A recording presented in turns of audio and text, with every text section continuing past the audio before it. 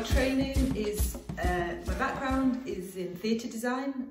Originally I studied art and textiles, GCSEs, and then went on to do textiles A-levels, and then theatre design. Studied in London at St Martin's Art College in theatre design and specialised in costume.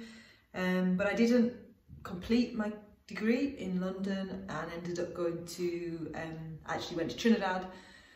Left after maybe 1 year, and I went to Trinidad to work on the carnival. My aunt was working for the designer Peter Minshall as his graphic designer, and she also was a performer in his pieces, in his carnival bands.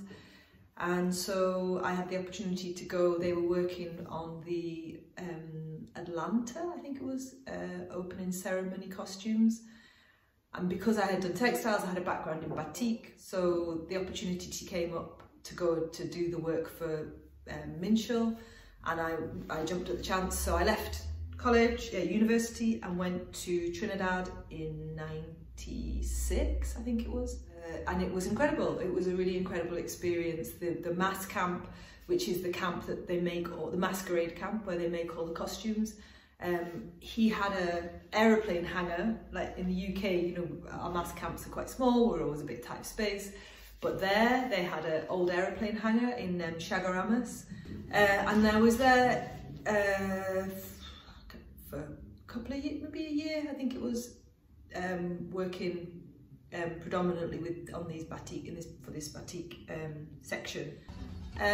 So that was really, for me, that was just it was life-changing. I think that experience, to be there, to be in Trinidad, to see, because, you know, I was the newcomer and you know, coming in from the UK, so really I was just observing. I just got my head down and did my job, which was to do these batik circles, and just really observed the characters, the dynamics, the collaborations.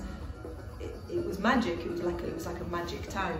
I still think, for me, that was creatively probably the most magic experience at that age I could have ever had, I think, imagined. So we did we worked on that, and then I went and we were in Song of the Earth. It was my first real, apart from I've been to Notting Hill and I've been to carnivals in the UK, but Song of the Earth, to experience that. And it was the first time I ever saw David Rudder, and he was performing High Mass on a truck, on the back of the truck with Charlie's Roots, and then just the feeling of release, the creativity, everybody was, at that point, everyone's just one. Observing that period of time in Trinidad, observing how you put those different cultures together, the influences that he was drawing on. You know, he was taking elements where you would have the stilt walkers, the Mokojumbi influences from Africa, but then he would have tassa drummers, which had the influence from India, and you know, he would reference stick fight, he would reference very contemporary culture, ballet. It was this complete melting pot of cultures, and for me that really spoke to me, because for my family, you know, we have Indian, we have African, we have Sri Lankan, we have Amerindian, English, German, all Scottish, Jamaican. It's a real, so to find something where all of those things made sense, and to see it visually played out like that was yeah, it was life-changing, I would say. And now in my work, that's the thing that I'm trying to look at, is where some place that all of those things make sense. And so a lot of my work now, I would say, it's very much like, I kind of like to look at call and response in a way, and how your history informs your present. So, you know, what we carry with us historically and culturally, and then what we carry with us in the contemporary world. So, you know, those things change when we become mothers, when we become adults, when we work, when we become wives, when we become, you know, grown-ups as such, and how those things reference, you know, who and how we are now, and how how we can express that. And for me, as a visual person, you know, I can read it, I can hear it, I can speak it, but the best thing by miles is to make it or show it or draw it, sketch it, something, because there's not, I find this more difficult than this. You know, I can sit and do this all day long, and this is easy, you know, I find this easy, but this I find more difficult to do this part. So then I had this incredible 20-year relationship with RJC, and it was just brilliant in every way. It was just brilliant, and I had the ability in Leeds, once I became a mum, I didn't have that ability to be able to go and travel. I did go to Trinidad every year, but not for the long periods of time. I couldn't do the carnival because of the hours, and you know, motherhood and you know, theatre, carnival, film, it doesn't, the two things don't go very well together because of the hours. So the carnival and having doing the schools workshop, I had a company called Mango, and for nearly 20 years we worked all in schools all over the UK. Went in and we did like carnival work, we used to make our own fabrics, we would do batik, we would do headdress making, backpack making, everything, really everything. And then sometimes I would bring in a dancer, and sometimes we would have drummers, and sometimes, and again, we would all, you know, that reference from being in the mass camp of the crossover. We would do a project where we would go and do carnival costumes, but we'd bring in a dole drummer, and it was just really trying to find that place where all of those circles overlap, visually, music, culturally, and being able to do that with the young people. I think it's important, because I think identity is a big thing in the UK. I mean, you know, in Trinidad, people just kind of say, oh, you know, you're this mix or this mix, because everybody, you know, it's a mixed place. It's not uncommon to have 4 or 5 different mixed. But in the UK, you know, people are more like, but what? So you're this, or you're this, or, you know, are you black? Are you Indian? Are you American? What's the mix? And so I think it's important to have those conversations in the UK as well, because people put so much emphasis on it. And for people to be able to connect, to say, you know, no, it's not, my roots aren't just African, or my roots aren't just Indian, or my roots aren't just European. You know, my roots are 10% this and 15% that, 20% that, and, you know, and to be proud of all of those things, you know. And I think it's art and creativity is a great place to do that, because it's neutral. You know, if you make an essay about something, someone says, no, but that's not correct, and this is not correct, and this is, you know, historically, this is, you know, art's subjective. You can say whatever you want to say, you know, you can reference whichever part of you makes sense for you at that time. So some of my, you know, we've done carnival bands which were really heavily Indian influenced. All the fabrics were sari based, you know, we used prints, we used a lot of the kind of historical kind of Indian influence. Really, we would try very much to tailor it to who the audience was, and what would give the kids sort of, you know, reference point. And it was great. Mango was really great. It was perfect with the kids. It was perfect in Leeds, because Leeds has this incredible carnival heritage, has this incredible historical carnival.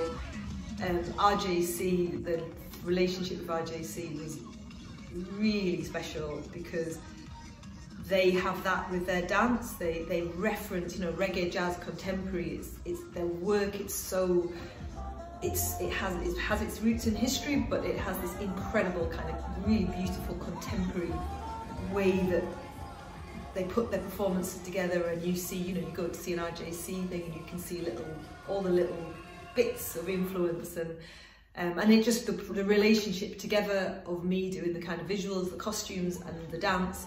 It was great. It was really great, and they gave me so much creative freedom. They would just say, you know, let's come up with a theme. We would have meetings. We'd come up with a theme, and we would just go with it. The choreography would, you know, whether it was Edward or Naps or Nalanthi, they would just take it to a different level, and then, you know, I would have that freedom to do the costumes. And because my training was in theatre design, and costume for one of the sections was costume for dance, you know, it was really a challenge, because making costumes for dancers is not easy, because it's not something which is going to go in the bin at the end of the day. You know, they're going to wear it. We were really conscious about sustainability. So from right from the conception, it wasn't just, oh, you know, let's do something that looks nice for 2 days and then we'll put it in the skip. It was kind of, you know, this is going to be worn, it might have to be changed, we might have to change the restitch certain things, it's going to be performed on the street, it's going to be performed in the summer, it might be performed in Christmas shows, it might be performed in all these different places. These things have to be well made, they have to be beautifully made, not just kind of, you know, stick it and put it on the road. I just find it really exciting, and it made that relationship with RJC even more special, because that's how they feel, that's how RJC approached it as well, is like, well, let's just, come on then, you know, let's try it, and if it works, it works, and if it doesn't work, it doesn't work. And to be able to do that with young people and adults, and we travelled, we went to Rotterdam, we've been and travelled to different carnivals, and I think it was just amazing. I think that experience with them was amazing, and I think we made some incredible bands that had great themes for them, and it really kind of saved me, I think, like in that 20 years of motherhood, which is very, by its nature, it's very routine. It's the school run, it's the PE kits, it's, you know, homework, it's what everybody needs.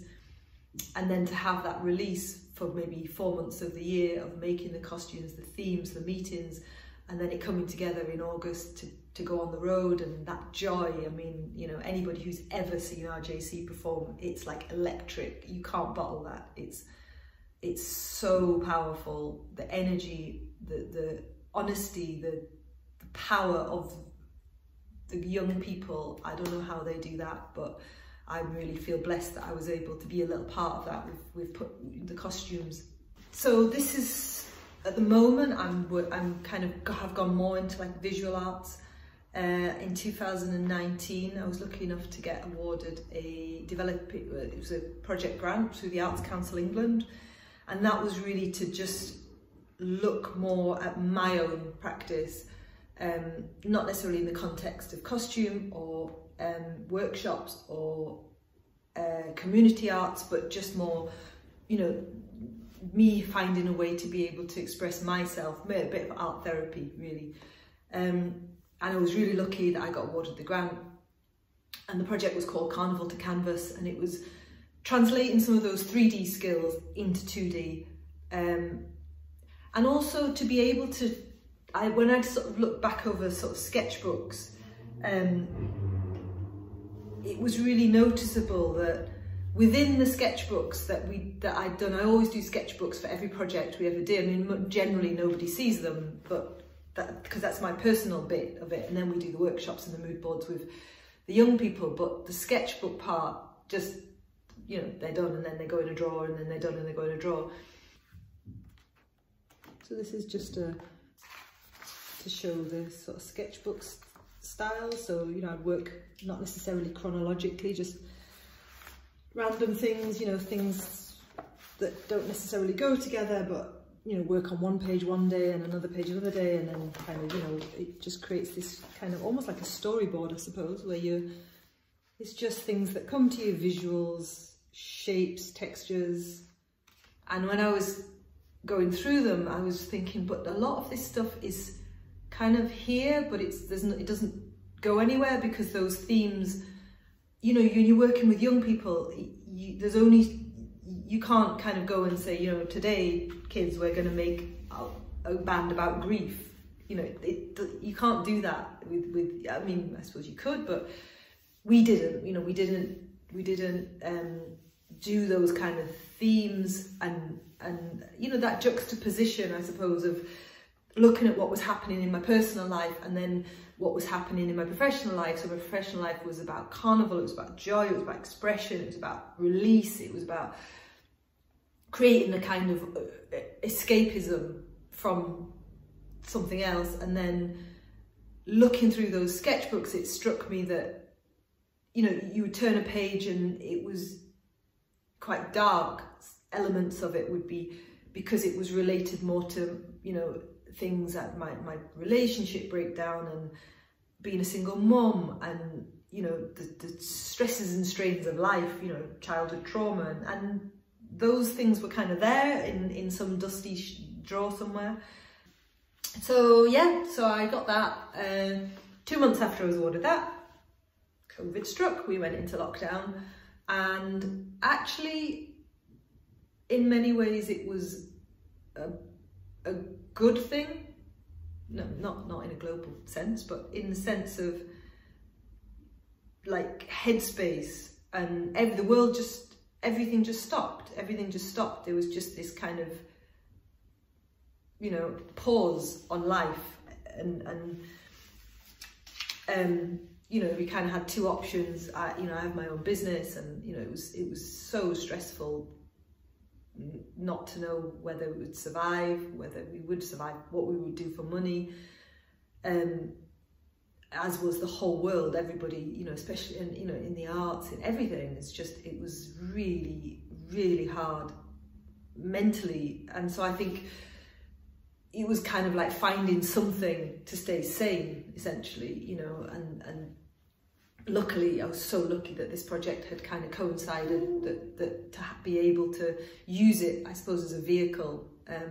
And obviously, when I wrote the Arts Council application, it had nothing to do, I'd never even heard of COVID-19. So it gave it a slightly different direction, because obviously every day, the news, the politics, the fear, the anxiety, it was somewhere for it to go, because otherwise it's just here and it's not going anywhere. It's got nowhere to go. It took on this life of its own, really. The project took on a life of its own. And the first piece that I did, really, which when I did it, it was just frustration. I think it was just come from a place of frustration and feeling of injustice. And the first piece I ever did was We Drown in Street.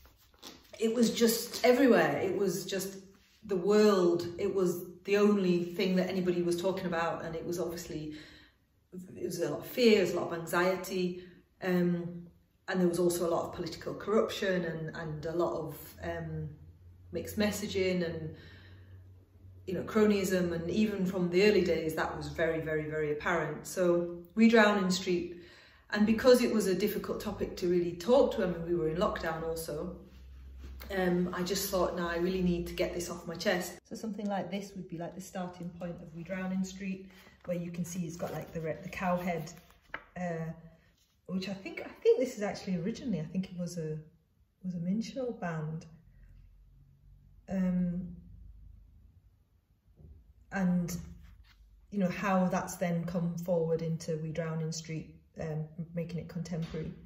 So We Drown in Street was a huge piece, 3 meters by 3.5 by 2.5 meters, and it referenced, really, it was kind of a bit of a take on the Blue Devils. It was sort of that idea of the blue suits and the Tories and that kind of revelry and bacchanal, and it was almost like revelry in misery. There was a, you know, feeling like, you know, while everybody else is suffering and scared, there's people making a hell of a lot of money, and kind of almost looking at it as an opportunistic situation where, you know, the rich get rich and some people have got very rich. And so We Drown in Street it has, you know, the Downing Street door in the centre. It's kind of like right in the centre of the piece, and then the wreaths on the railings, you know, it has the sort of wreaths and the honouring of people who have passed, and then almost like a kind of bacchanal Juvet scene of people in suits. I mean, you know, you could probably say who's who in the characters, but it was more of just a reference to the idea that the elites, it was like, you know, they're burning money. You know, a lot of the collars are made of banknotes. One of the the demonic figures is burning money, holding the money aloft. And it's just sort of, it's supposed to be like a scene that's got that real Machiavellian feeling to it. So yeah, when we Drowning Street was really like reconnecting with that on a really big scale, and I love it. That piece is really special. After Drowning Street was the first one, I decided the second one to really go into the more, originally the idea was that it was going to be more like a kind of, you know, therapeutic process, and more personal. So Detal, which is the kind of nickname for the next piece that I worked on, was more really to do with childhood trauma, and that was a hard one. You know, it's yeah, that sometimes it's therapy tends to be more talking about talking generally. So to put it in something physical that's not ethereal, you speak and it goes away, but if you create something, whether it's written or whether it's visual, it's there, it stays, it's there for life, whether anybody sees it or not, it's there for life. So yeah, that was interesting, it was different, but it was really cathartic, it was really interesting, a really good way of speaking about that. And that was really the piece, interestingly enough, the piece really took reference from Midnight Robber. Originally, the piece really had kind of its heart. The first thing that I drew really was more a Midnight Robber. And it was kind of based on the Barons, which was, I'd been in Trinidad and with the incredible band Moko Samoko, and they had these beautiful, the costume designer Alan Vaughan is a genius, and he'd made these beautiful Barons and this kind of like dark beauty, and it sort of loosely was based on that. The third one was a series of I almost like kind of mermaid-esque pieces. They had a sort of more of a sort of thematic freedom sea kind of thematic feeling, and I think that was just really that trying to get the feeling of freedom and movement, and that's something which is always been, even in carnival, it's always been there. Sort of, you know, I used to do capoeira when I was younger, and then being around dancers really all of my life, working with RJC, carnival, it's all physical movement and expression. And that started to come through really strongly. You know, I can notice that, you know, almost all the pieces, there's only a few which don't have an element of have a strong element of movement. So really kind of the next bit was really looking at studies. I did a lot of studies, you know, I still do, and, you know, things like this. I'm kind of just really trying to study and capture flow and movement, and obviously these ones behind, it's kind of like, how do you capture something which is constantly in motion? So I spent the next maybe 2 months just kind of looking at different techniques, whether it was using watercolours, inks, sketching, painting, drip drawing, just different ways, just to see how, you know, what worked, what did you get, what could you feel, that essence, because it's not about kind of, you know, this is this, it's just kind of, you know, what's the essence of this dance piece, or what's the feeling behind it, and trying to capture that maybe in a sort of reduced way, you know, starting with quite a literal sketch, you know, things like this, where it's, you know, it's a very literal movement, and then transforming it into something more where you're just trying to just use the minimum amount of strokes to create, so you know the movement's there, but you're not literally putting in every line and everything. You're kind of, you know, doing that with a balance of like colour and shape.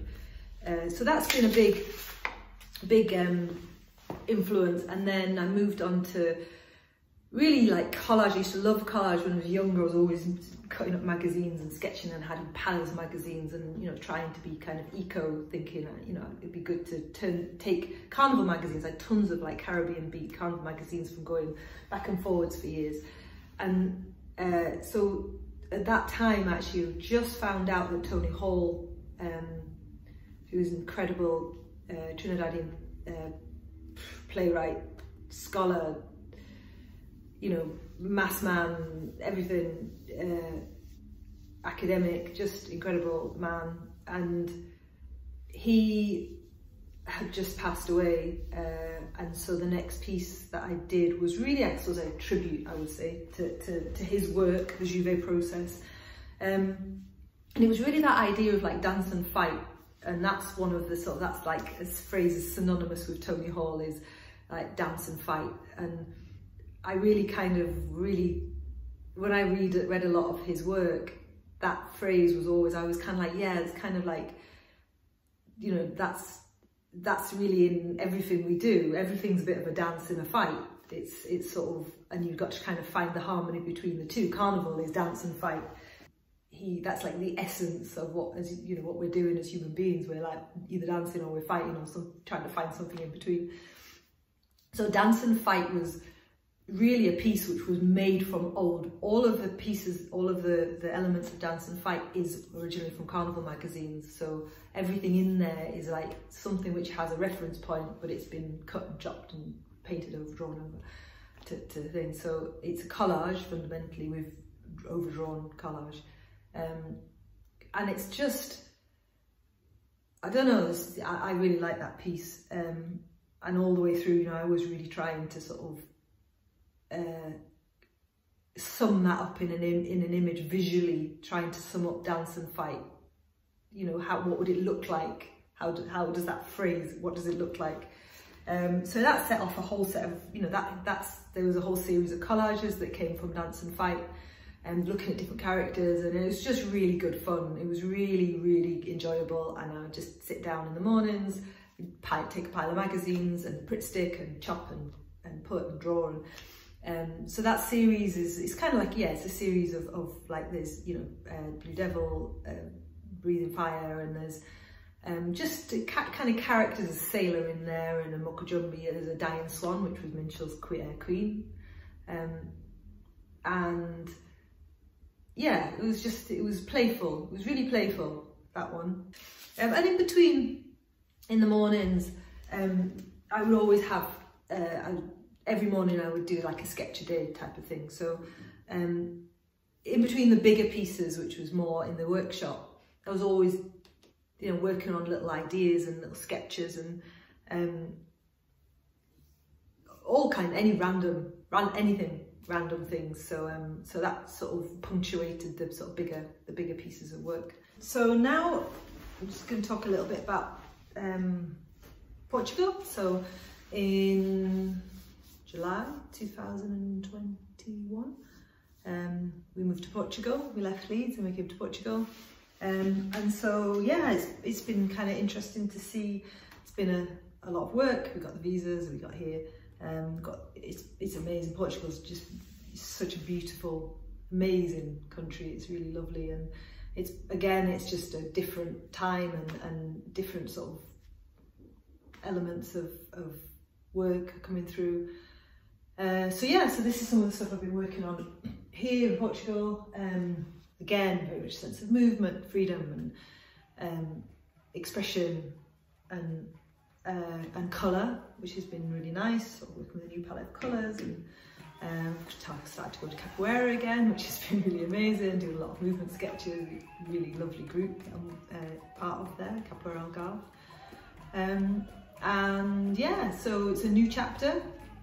See what this brings. You know, I've been kind of just trying to document. Again, there's elements that are kind of, you know, more personal. You know, some of it's reference points. You know, this is like a reference to a physical place here, but it's also a physical but really spiritual place. This is where, you know, I go really sort of early with the dog, and we go down to Pego, and yes, it's a really magical, spiritual place, this place, so it was really nice to try to capture elements of that. Yeah, and again, you know, the elements with the sea, and you know, this was kind of really Yumea kind of feeling here. I live really close to the sea, so, and water, so we have the ability to be able, I have the ability to be able to go and cleanse, almost kind of, you know, as you need it. You've got rivers, we've got waterfalls, we've got the sea, and that feeling of kind of that power of water. I'm Pisces, so for me it's like the ultimate freedom. So this was a piece that I painted, but I think it's really that feeling of coming out, you know, and my kids are older now, and you know, we're in a different phase, we're in a new chapter, so it's, you know, it's I think that's something there, and the ability to get that, capture that, try to capture that feeling. I feel really blessed, I feel really grateful. You know, we're really lucky to be able to be here, and I've got a little studio out on the balcony here, and we've got a view, incredible view of the city, so, you know, a city, town maybe. So yeah, so it's a new chapter, and it's exciting, it's new, and you know, it's creative. We're in Tavira, it's a really creative little town, lots of different artists, and yeah, so that's really in a nutshell. It's incredible, it's a gift, it's a real gift, and I feel really blessed and lucky that I've had the opportunity to have various careers in the arts. And you know, this is the new one, so okay.